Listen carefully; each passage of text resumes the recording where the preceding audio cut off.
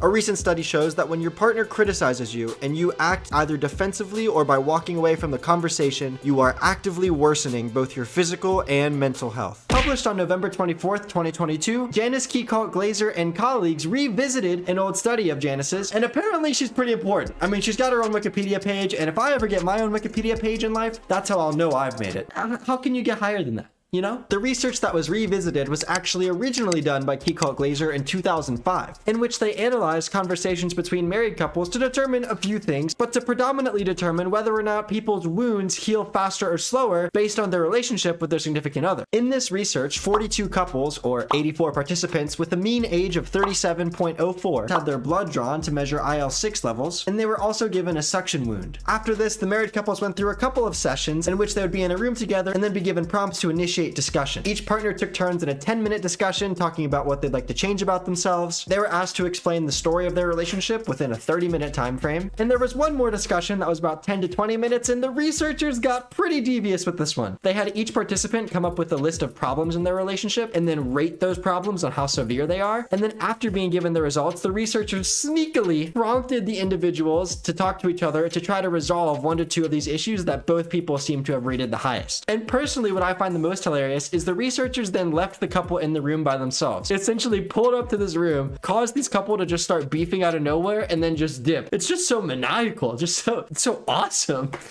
And the discussions between the married couples were recorded and then later coded and analyzed for data. The researchers also tracked the healing process of the suction wounds they gave each participant for up to 12 days after the discussions. One of the key behavioral patterns that the researchers noticed in these discussions are known as demand withdrawal patterns. A demand withdrawal pattern occurs between two people when one person, person A, criticizes the other person, person B, and person B responds by becoming defensive or withdrawing from the conversation. The results show that couples with higher demand withdrawal patterns had higher IL-6, slower wound healing, more negative emotion, and less positive emotion. Long story short, if you're in a relationship with someone, could just be a friendship, but especially if you're in a romantic relationship, and double especially if that romantic relationship is long-term, try to identify if you behave in any sort of demand withdrawal patterns. If your significant other criticizes you, especially if they do it in a nice or critiquing kind of way, at the end of the day, if you do have a loving relationship, while criticism may be hard to hear, in a loving relationship, it just comes from the other person wanting to see you do better. And if you're not open to it, the research shows you're gonna have more of a miserable time with your physical health and mental health. But regardless, I think the study's pretty interesting. And as I said, I think it's important to take criticism well. So if at any point you have any critiques to help us make this channel just even a little bit better, make sure to leave them down in the comments below, along with your thoughts on the study. As always, the APA citation as well as the link to the original research is in the description, and I'll see you tomorrow.